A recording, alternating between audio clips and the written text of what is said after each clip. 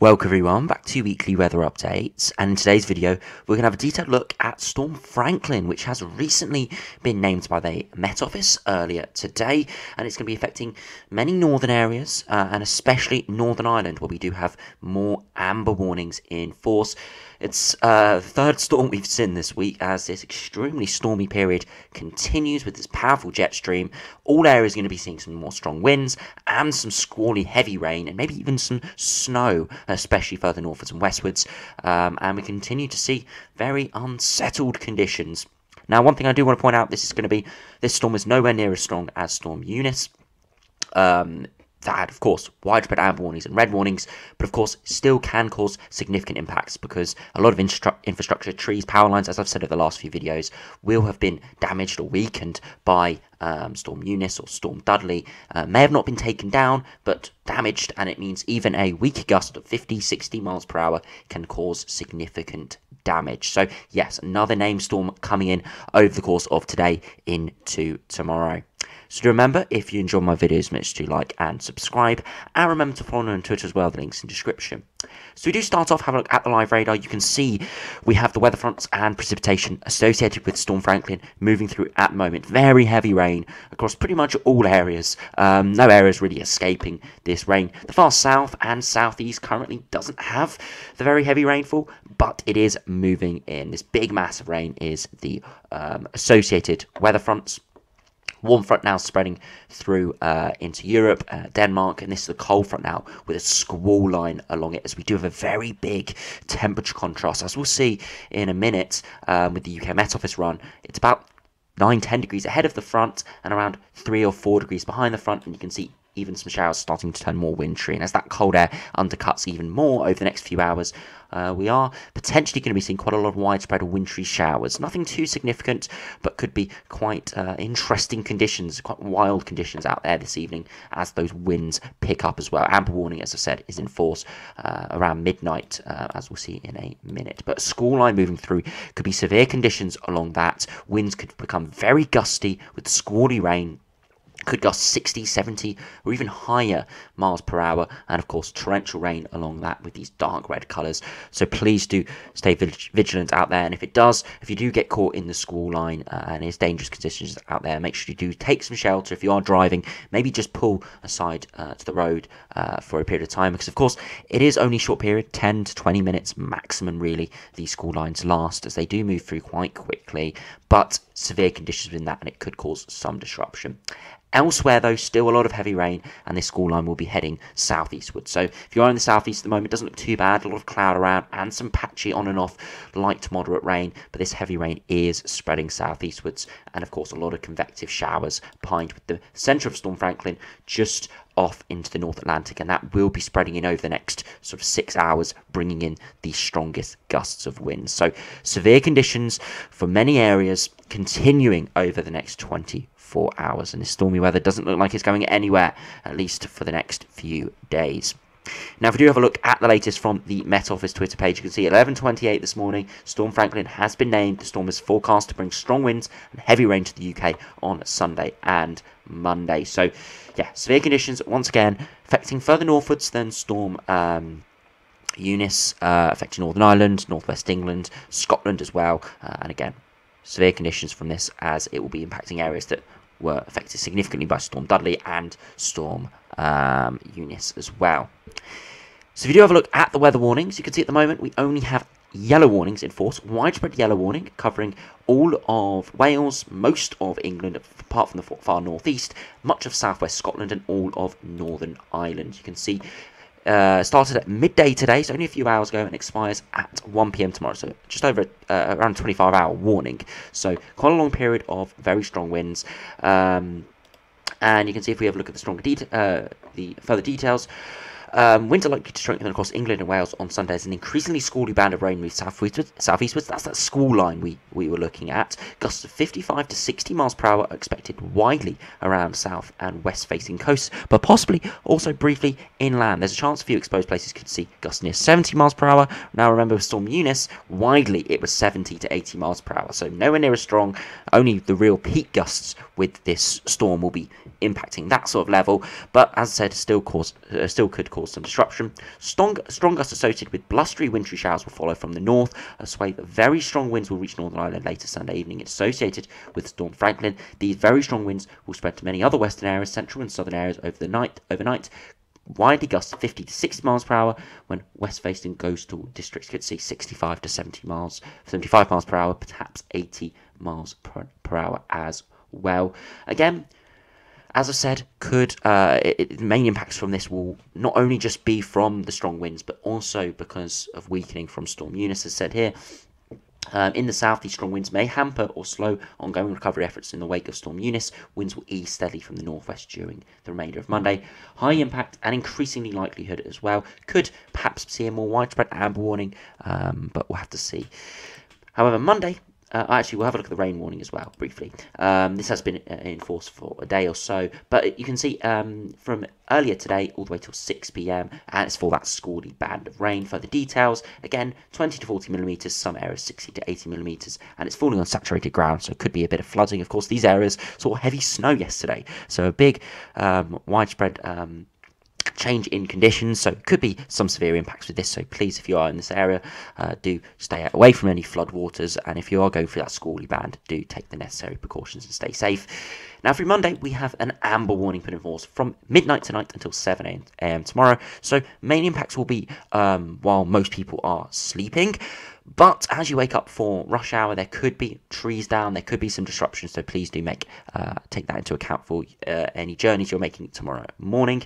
As I said, a spell of very strong winds associated with Storm Franklin will bring disruption to parts of Northern Ireland early on Monday. Again, gusts of 60 to 70 miles per hour expected widely, perhaps 80 miles per hour briefly near exposed northern coasts. Highly likely and pretty high impact as well. So please, if you are in this area, do take the necessary precautions and stay safe out there tomorrow morning. If you have got something on tomorrow morning, perhaps if you are able to, postpone it to the afternoon when things are a little bit clearer. But yeah, please do take the necessary precautions, as I want everyone to make sure they stay safe. Now, if we do have a look at the latest from the UK Met Office run, have a look at what it's showing today. Now, you can see the weather fronts approaching over the course of today. Rain is actually a bit more widespread than this is showing. You can see that score line forming, and as I'm recording this, you can see the score line there, and it real peps up as it moves southeastwards. It's intense bad rain. It should reach the southeast by around 5-6 p.m. So by the time many of you are probably watching this, you're probably under that squally band. As it does move through, you can see behind it big smattering of showers, turning quite wintry, even to low-lying areas across Ireland, Scotland and Northern England, and perhaps even across parts of the Midlands as we head through the evening. And then you see again another occluded front through the early hours, and that's associated with the centre of Storm Franklin. That is moving in, and by around lunchtime, those winds should start to die away, and the showers should start to die away as well. So we do see a brief bump of high pressure, with things turning a little bit drier for the afternoon, before another weather front starts to push in, another squally band of rain. Again, probably stronger winds with that as well. We'll have to see exactly what weather warnings are associated with this, and then another band of rain with wintry showers behind. And that's a repeated thing we're going to be seeing over the next few days, with alternating mild and colder sectors, big temperature contrast that's going to cause these squally bands with wintry showers behind, big temperature drops with that as well. Now, if we do have a look at the wind gusts, you'll see it's nowhere near as intense as Storm Eunice, but still pretty strong indeed. Now, as we head through the course of this afternoon, you can see gusts starting to pick up along that school line, 60-70 miles per hour, and you can see that line along there, inland 50-60 miles per hour. So as I said, school lines can pick up those winds very quickly, but the strongest winds are going to be in behind that across Northern Ireland, perhaps 70, 80, 90 miles per hour possible out towards the ocean, but it is weakening the storm as it moves southeastwards. So it's the strongest when it's out in the North Atlantic, it's weakening as it moves over land. And we're seeing widely gusts of 50, 60, maybe 70 miles per hour over higher ground, or exposed areas across the coast as well. Now remember, Storm Eunice, we were seeing widely 70 to 80 miles per hour. These purples we're seeing just out in the ocean. Across Northern Ireland, a bit in the Irish Sea, we were seeing those widely across inland areas, across most of England. So nowhere near as strong as Storm Eunice, but there still could be gusts on that scale for some. As it does move through, things turn briefly drier and calmer through Monday afternoon. As I said, brief bump of high pressure before we see another weather front approaching from the west. Stronger winds associated with that, but nothing too crazy. And then again, just see repeated bouts of stronger winds. But at this stage, nothing massively unsettled in terms of indicating another named storm. So perhaps this is our last named storm for a bit, but still, after this, still very unsettled conditions with a lot of rain, stronger winds, and potentially some winteriness around as well. Now, if we do have a look at the max temperatures, you'll be able to see the score line really, really quite well. Now, as the score line approaches, you can see ahead of it 10, 11 degrees, and behind it, you can see those temperatures dropping down to maybe 3, 4, 5 degrees and colder as the sun sets this evening in all areas. By this evening, getting down to around low single digits, if not freezing. And that's why we can still see wintry showers around. So further northwards and westwards, highly likely, if you are seeing some showers and they are pretty heavy, there'll be a wintry nature. Maybe some big snowflakes, maybe some growlpool, some sleet with it. Even to low-lying areas could be seeing some wintriness within the showers. Not expecting any massive settling unless you are over higher ground and see some more persistent snowfall, but for some of those snow lovers out there, maybe a bit of lamppost watching this evening for any of these wintry showers moving through. So do check out the radar for that.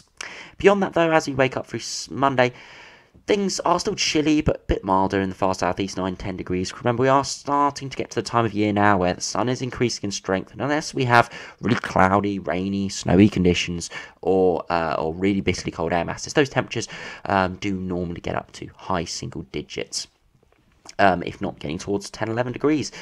Now, still cold over Scotland. I know, of course, Monday evening, a bit chilly down to a few low single digits, but milder air masses moving through. For another colder air mass spread through, as I said, oscillating air masses.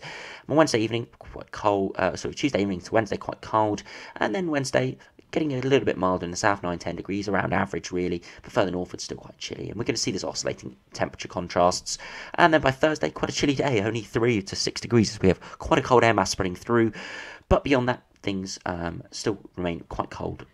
Could be quite harsh frost overnight Friday in the north, but it is only temporary. We're likely to see those air masses rise up once again as more low pressure comes in from the west. So definitely some colder conditions coming up, definitely some mild or average conditions coming up, and we'll have to see exactly how that does play out. But a lot of up and down temperatures over the next few days, so do make sure you keep up to date with your forecasts. As said before, I don't love weather apps that much, but they are decent when we have very changeable situations like this, and they could give you a good indicator of temperatures, because likely some days are going to be 9-10 degrees, and by the evening, give it a few hours, could be freezing. So do, of course, stay tuned for that, of course, and keep up to date with what the forecast is showing for your area, as there is going to be quite a bit of regional differences, especially from the north to the south.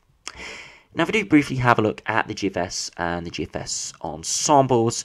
Now, of course, over the last 5 days, we haven't looked at this too much because, of course, we've been concentrating on the name Storm Dudley, Storm Eunice, and now Storm Franklin. But of course, it's good to keep an eye on the longer term, but it's nothing too different. It's still going to be quite unsettled and stormy over the next week or so. For in the longer term, there are signals of higher pressure, perhaps returning for the start of March. Now, you can see all these low pressure systems moving through, potentially named storms there. Of course, Storm Franklin moving through at the moment. And then we do see repeated signal of westerly winds, low pressure towards Iceland and southern Greenland. But we see a high pressure build towards Scandinavia and Europe. And it's not going to bring anything majorly cold, but it could bring things a little bit more settled. And we could be seeing some more frost if we do get that wind a little bit in from the east. But the tropospheric polar vortex over towards Iceland and Greenland is way too strong, really, to be getting any bitterly cold, blocking conditions in. But we could see some colder, dry conditions. But right at the end of the run, it does look like the westerly winds are winning out once again with that high pressure breaking down. So not a massive signal for high pressure, but it does look like we're seeing a bit of consistency over the last few runs of maybe some more higher pressure building in. A bit drier and turning things maybe chilly overnight, but in the days if we do see some sunshine, it could feel relatively pleasant as we head into the start of meteorological spring into March. Can't believe we are almost into March now. Before you know it, we'll be potentially looking at the first 20 degrees of the year. Give it a good few more weeks, perhaps we'll be starting to see that within the models as we head into April. Now, if we do have a look at the GFS Ensemble, see what that is showing, you can see very much up and down conditions. In the south, not too much precipitation, but as I said, it's going to be quite convective based within the showers. I've said that for the last few videos, so Ensemble's not the best to look at, but a lot of up and down. You can see these big temperature contrasts right now before the score line moves through, around 3 or 4 degrees at 850 HPA, 10 degrees towards the surface. By this evening, down to minus 8 degrees at 850 HPA, around 1 or 2 degrees at the surface. So big temperature contrast, and then we see a lot of up and down to conditions. And you can see in a few days' time, getting down colder once again, and that's where we could see some isolated winter showers and more widespread frosts before we see a big temperature rise towards the last couple of days of February. For weekend, we see another signal and potentially another little temperature drop, but a lot of up and down conditions, generally around average, really, precipitation signal actually increasing in the longer term. So we'll have to see exactly how that does play out. If we do have a look at the sea level pressure, you can see the operational run's definitely hinting towards higher pressure, but not being followed by the ensemble. Is interesting to see, because the operational GFS run has been consistent with high pressure in the longer term, but as I said, we're not looking at that in the ensemble. So we'll have to keep an eye on that in the longer term, but of course, we are concentrating on the short-term risks at the moment with all these named storms around with a lot of low pressure. So anyway, thanks for watching. Make sure you do stay safe out there with Storm Franklin. It's nowhere near as vigorous as Storm Dudley or Storm Eunice, but it still could be severe for some, so do please stay vigilant out there and do listen to the warnings. So anyway, thanks for watching, hope you enjoyed, subscribe if you're new, and I'll see you again for another video soon.